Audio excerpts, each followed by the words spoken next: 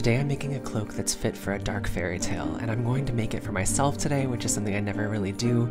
I started off by getting my measurements and then kind of creating my pattern on the actual fabric.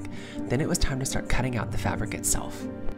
After cutting out the fabric, I could then start working on patterning out my hood. I think every cloak needs a giant oversized hood. Then it was time to start sewing it together. I turned it right side out, and then you bet I pressed those seams flat and beautiful. Then it was time to try it on, make sure it was going to be a good fit. I love it. And then I could start working on assembling the rest of the cape. After a lot of pinning and a lot of stitching, it was time to turn it right side out and then put it on to show you guys how it looks. I have a full tutorial on how to do this on my Patreon. It's very beginner friendly. Even the bottom tier, which is $3 a month, has access to this tutorial. The link is in my bio.